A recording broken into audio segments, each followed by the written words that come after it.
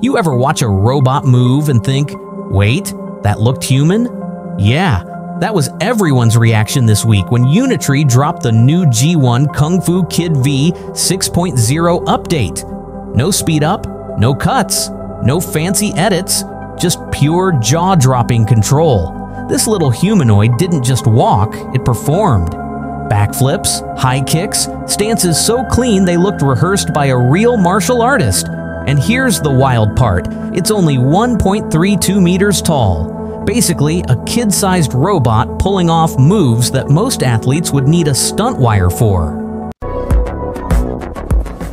So what's the big deal? It's not just about the flips, it's about how it moves. Watch closely. When the G1 kicks, it posts on one leg, lifts the other clean, and keeps that torso perfectly stacked. No wobble, no ankle twitching, just total stability. That's not choreography, that's control. Under the hood, you can literally feel the torque balancing at play. Those tiny motor corrections happening in milliseconds to keep its body centered.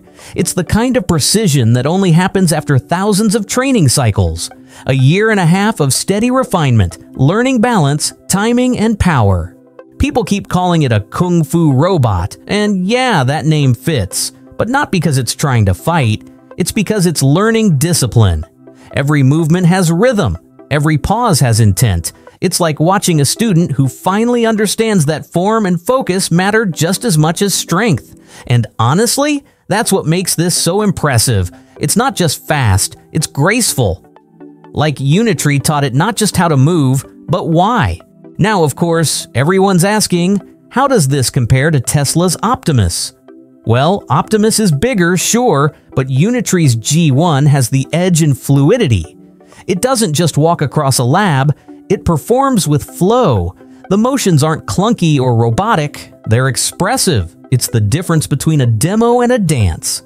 Here's the thing that hits you when you watch that clip. The G1 looks like it feels the moment, like it knows it's being watched. That tiny pause before a stance, that clean recovery after a flip, it's like a performer waiting for applause. But it's more than theater. This level of coordination isn't just for show. It translates into everything. Balance on stairs, grip precision for tools, recovery after slips, even navigating crowded spaces. Unitree's not just training a robot to fight, they're training it to adapt. So yeah, Unitree G1 Kung Fu Kid V 6.0 isn't just an update, it's a statement. A reminder that we're not chasing size or spectacle anymore. We're chasing control.